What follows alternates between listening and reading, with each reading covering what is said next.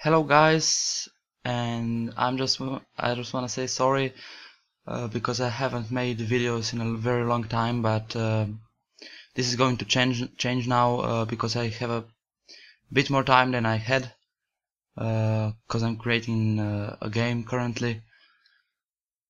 So I just wanted to break this inconsistency with another tutorial, and I decided to make a tutorial on how to make this nice glow effect or glow bloom effect in Unity using a custom shader and some image effects.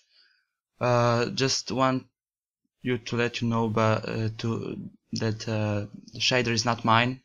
I found it while searching for any help on how to create your own custom shaders, and I found this one on a wiki page, I think. Basically, I don't understand much in it. I just know that these first lines are meant for how the texture will look like, and that you can put your own texture in, and the intensity. And I know that the range from 0 to 3 means that how much you will able to, how smooth your this scroller will be. I don't know much, so I'm here to learn. And I just wanted you to show you how to create a nice glowing effect. So the shader I'll be including in my pastebin account, so you just copy that and we'll create a shader right now. So open up your Unity project or scene, whatever, I mean project and scene, and then create a main camera, and we don't need a direction light. It will create that for you, so you don't need to do that. But we'll go in our asset folder and we'll right click it and create a shader, and we'll name this one glow. So I'll open up the shader, and basically this is how it looks like inside. It won't change. It honestly won't change much when I'll pass the custom shader in, because it's only a few things I noticed changed in. And yeah, so go to my pastebin account. I'll be putting the link in the description, and copy the entire shader and then just paste it inside. So that's it. I won't try to explain it because I'd probably get everything wrong, and I don't want you to believe what I say if it's not true. Okay, so now save and close it, and we're gonna create a camera. We actually have a camera right now over here, and we're gonna create a little cube, so just to test the shader on. But before that, I'm just gonna put that in solid color so we can see the shader better. And I'm gonna do direction light. I'm gonna change it to a bit darker.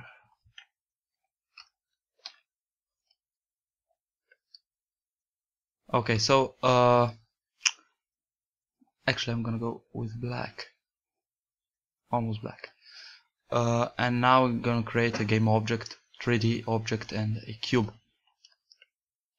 I'm gonna put this one on my main camera and reset its position so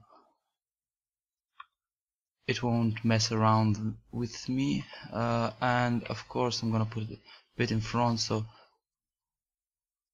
in game it's actually okay. I'm gonna put it a bit lower so you can see the edges, and a bit closer also. Okay, like this.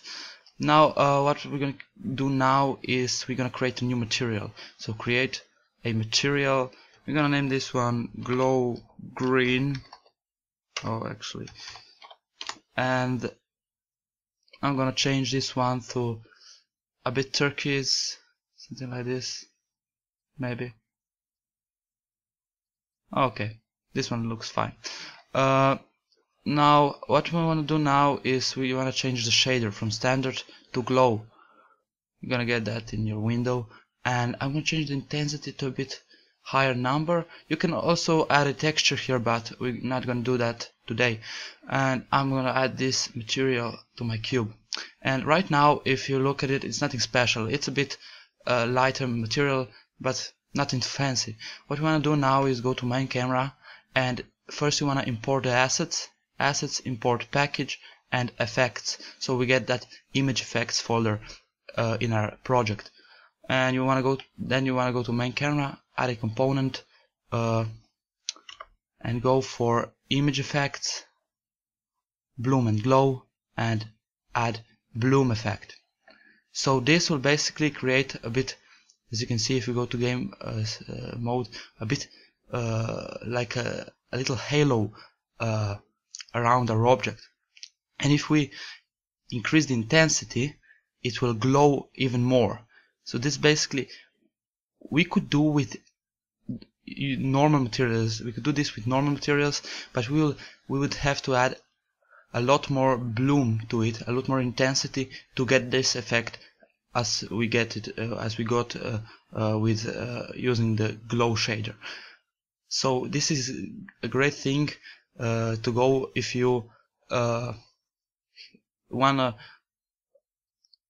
to increase the intensity of glow of only certain objects.